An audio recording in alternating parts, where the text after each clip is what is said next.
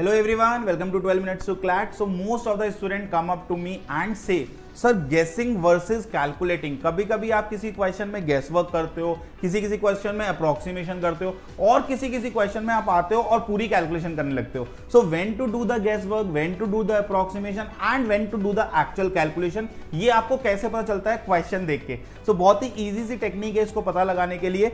You have to read the questions along with the passage and you have to read the options along with the question. दोबारा repeat करूंगा, you have to read the question along with the passage and options along with the question. तो option बहुत help करता है. If the options are very very close, don't do any approximation, don't do any guesswork, go for the exact calculation.